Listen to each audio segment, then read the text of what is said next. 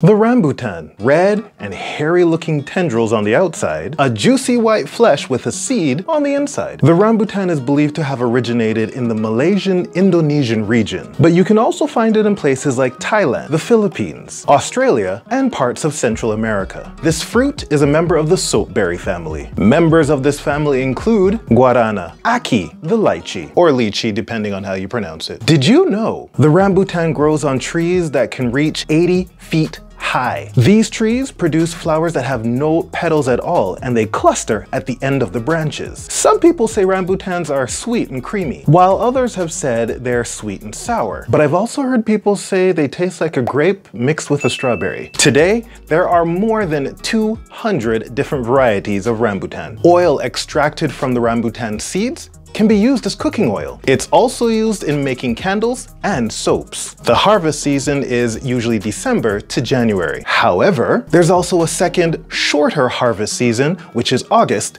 to September. Rambutans are kind of delicate and they don't last longer than 1 or 2 days at room temperature. Want to keep them longer? Keep them in your fridge in a breathable plastic bag. In just 100 grams of rambutan, you will find 58 calories, 1 gram of protein, 0 grams of fat, and 16 grams of carbs. Rambutans also contain vitamin C, copper, magnesium, manganese, phosphorus, potassium, iron, and zinc. Rambutans are said to be good for your eyesight, promote healthy digestion, boost your immunity, may help in fighting infection, help in rejuvenating your skin, also said to be a cure for diarrhea. Well, that's all I have for you this week. If you enjoyed this video, don't forget to like, subscribe, and leave a comment below. What's your take on the flavor of rambutan? All right, guys, I'm Andre, and that was Edible Knowledge, giving you the what's what of food from around the world.